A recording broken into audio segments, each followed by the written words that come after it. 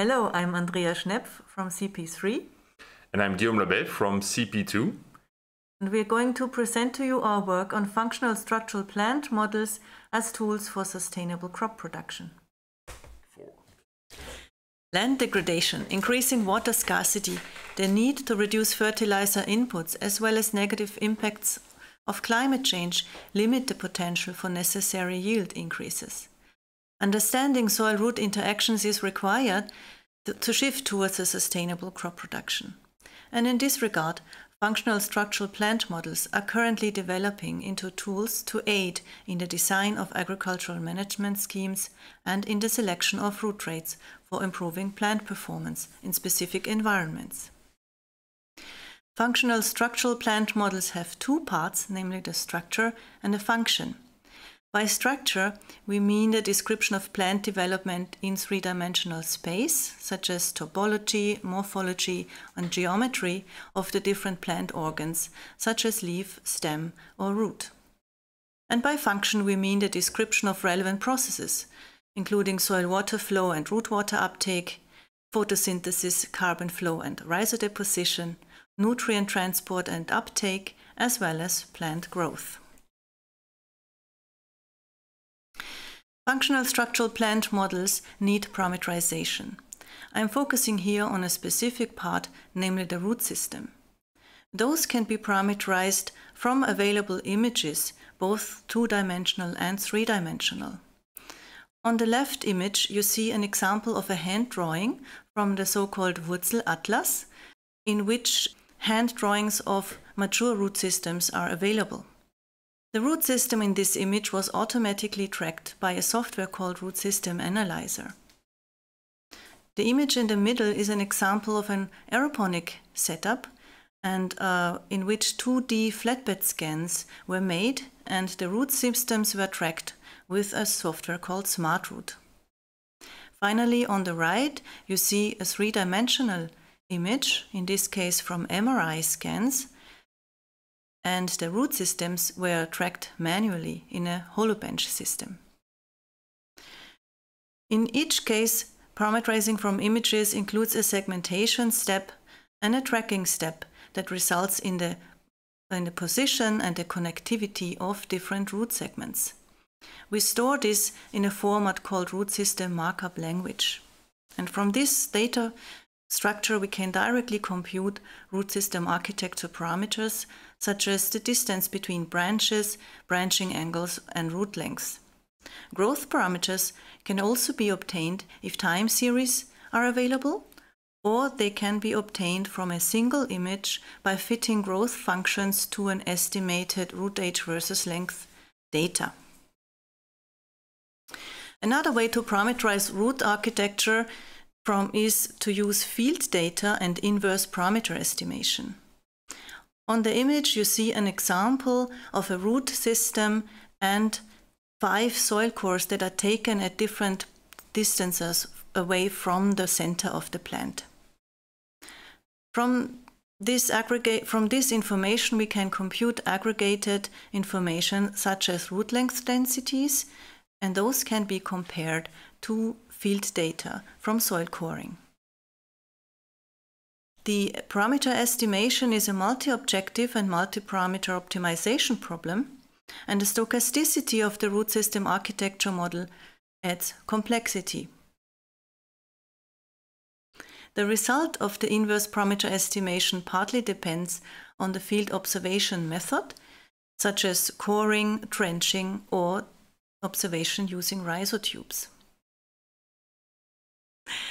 We use a modified MC algorithm called DREAM to inversely estimate root system architectures from field coring data. From that, we not only obtain a single parameter value, but a parameter distribution as well as information about the correlation between different parameters. Soil properties and soil environmental conditions can influence the development of roots in the soil. I'm going to present now an example in which the existence of biopores modified the growth of roots and how we modeled this. The starting point was an X-ray CT image of a pore space geometry. We created a simplified pore space geometry from this CT image and used this to create a soil domain with 5 different layers and a continuous biopore system. The root growth was simulated by explicitly considering the biopores, and we modeled it in analogy to Darcy's flow equation, namely that the direction of the root growth is determined by a direction of the root growth under isotropic conductance and then a conductance tensor, which determines anisotropy due to biopores. I'm going to start now a video that shows how the roots grow in this soil domain, including the biopores.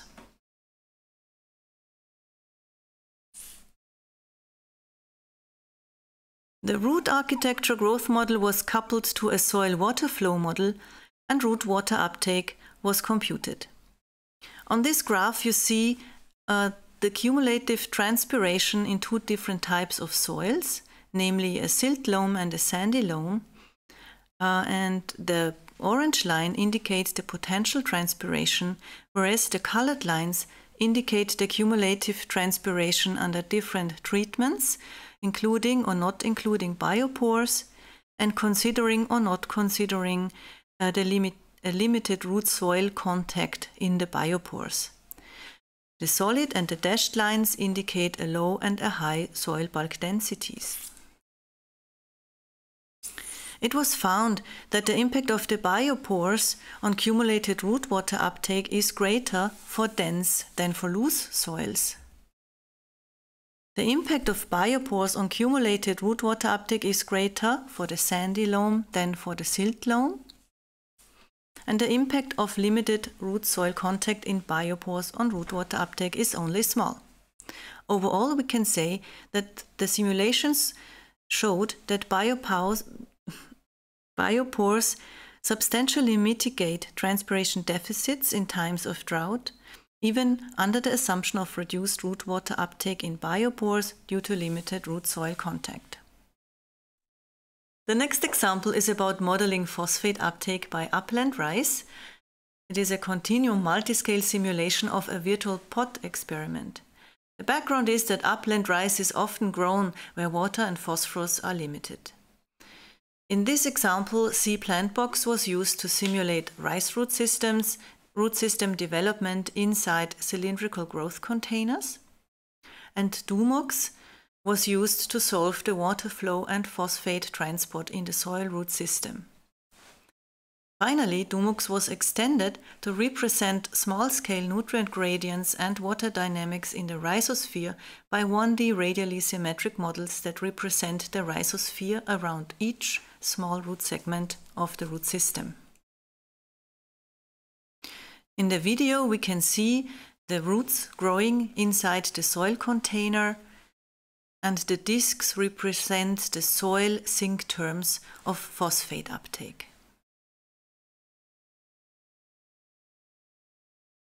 Altogether, 6 different treatments were virtually simulated, 3 different phosphorus treatments and 2 different water conditions, one with drying cycles and one where the water content was kept at field capacity. The model revealed the role of the different types of laterals that are characteristic for rice root systems under the different pea and water treatments. The results showed that root system architecture was significantly affected by the phosphorus and the water treatments. Based on the root system architecture and transpiration prescribed according to measurements, the model accurately predicted the pea uptake. Plant pea uptake increased with increasing pea and water supply, and the drying periods reduced pea uptake at high but not at low pea supply. For all treatments, the L-type laterals become more important for the overall and pea uptake than the S-type laterals in the dry scenarios. So in the next few slides, I will show you our recent work on the whole plant models. So moving from root models to a model which has both the root and the shoot. And the first question I would like to address is, why do we need to bother with whole plant models? Why can't we just stick to one part, which was historically the case? Well, the first reason is that a plant is not just a root or just a shoot, it's both at the same time, and the shoot and the root form a single network. And that single network does not have one unique connection point, or at least not in all the plants. And here on the right side, you can see an example where with a monocot plant or monocot type of plants. And because that plant has roots forming on the nodes, for instance, then that means that you have multiple connections between the root and between the shoot part.